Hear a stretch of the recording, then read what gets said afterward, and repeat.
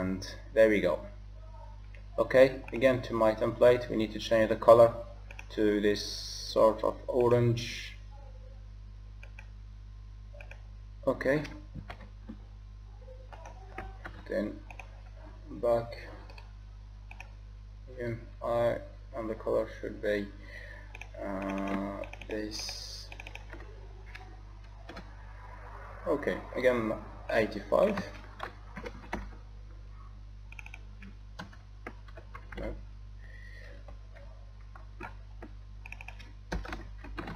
95, and we keep the hover for the white, or to be white. Oh no, I think this is the opposite. The hover is orange and the default is white. So my mistake again, sorry. The default color should be white, or this C9, and the hover should take, oh it's okay, oh okay, okay, good for us, it's already there, so the way we want it.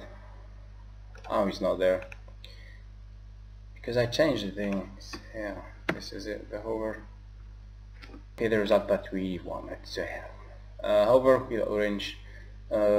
Also let's apply the same rule for this submenu items. Color, apply, unlock. So the menu look, let's say pretty good. One more thing, we can change the background of this drop down. So again, this is the UL, and we scroll a bit down to find the background. We can change it to whatever color we would like to have, so example this one, and we need to change the, the colors of the hover, and it's pure CSS, nothing complicated. It's up to you if you would like to change this hover effect. Okay, now let's move to my, oh why it's not mine, let's move to the slider. In the template, it's a full width slider with the text. So let's see what we can do about it. So firstly, we see that we have some extra content here. Actually, these are CMS content. So if you go to my back office, again to my, why I keep saying mine, nothing's mine. You go to models and service and position, then you need to look for slider, image slider for your home page. Okay, we have some another one, which is theme configurator. So whether I can edit or I will not bother myself, I just unhook it. So now my slider is again my slider. Again, the slider is alone by itself in this whole block. Go to my back office again, module and service. Try to see if we can change this 779 pixel. Go to slider, configure.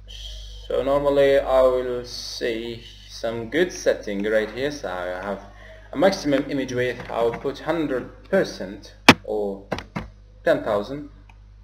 Well, let's do 4K or 8K screen. The speed, the pose, it's safe. Okay. What's going on here? Let's see if that 2,500 took place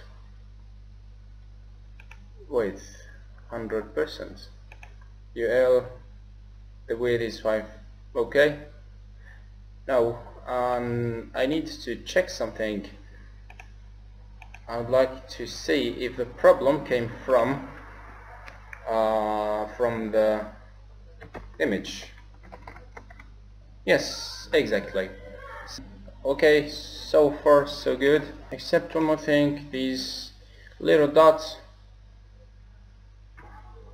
Okay, to activate these dots or to display them, we need to go to GS file of a slider and to set another property, which is the pager.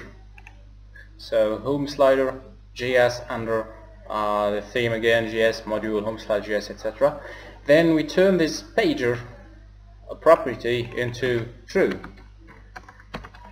Okay, back, refresh. So normally we will not see anything because we need to work with CSS to set it properly. It will be bottom 0. We need to maybe Z index, and this is it. So we start showing, and from the actually I'll give it 30 pixel, a minus 30 pixel.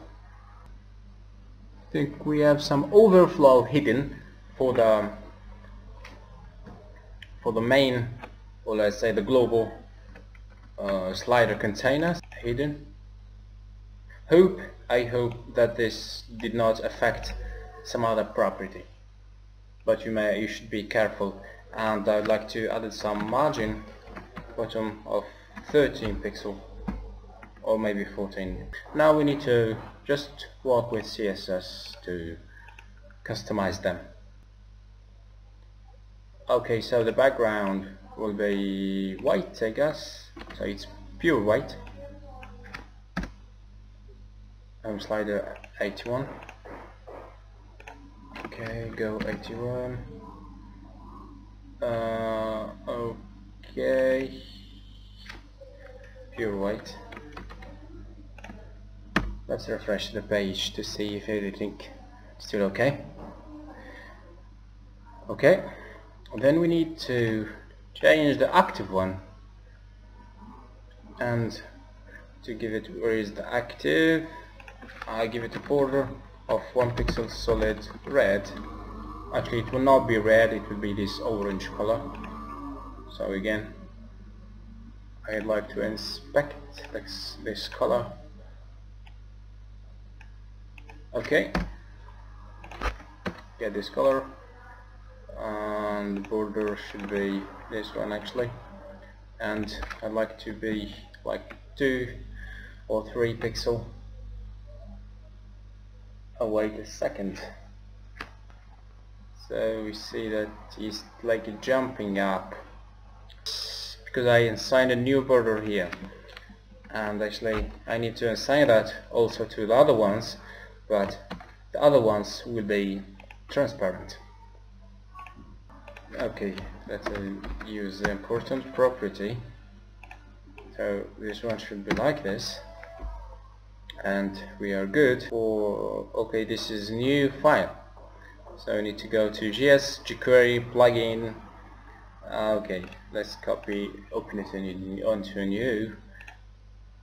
If you remember in the first moment of this tutorial, we said that we never edit default default Prestashop files. So this one is outside our theme. So another term, if an upgrade came from the Prestashop, so this means this file will be changed, or let's say will be updated, so we will lose that property. So the best practice to do is to go to, or let's say to keep working under or inside the theme files. To do that, and the best practice again is to use the global CSS, which will still the same whether you updated your Prestashop version or not. So what I will do is copy this property, then put it inside my global CSS and assign this one as a background color. And back to verify, refresh, and everything should be good.